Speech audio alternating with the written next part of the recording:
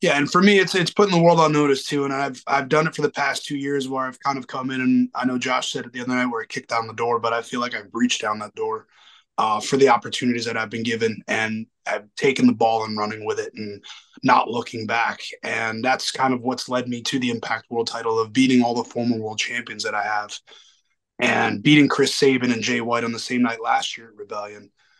And that's one of those things where I have a chip on my shoulder as well, but it's also that door is going to be breached again now when I'm walking out of Rebellion as the Impact World Champion. It's a different look, and people are going to realize that I'm one of the best in the game. All right, so you're obviously confident going into the match. I'm going to ask this question as if you are Impact World Champion. You already have it in your head.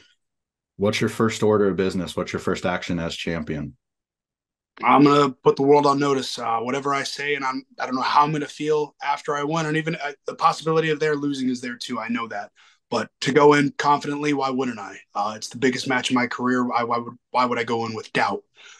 But I don't know. I don't know how I'm gonna feel. I'm gonna be very excited, probably very emotional on the inside as well, of having this moment of being the Impact World Champion.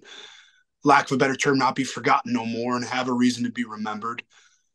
So it's one of those things where I'm just going to feel it out the next week on TV, or maybe even that night say something. So we'll see. But any and all comers that want to challenge me for the Impact World title when I am the champion, please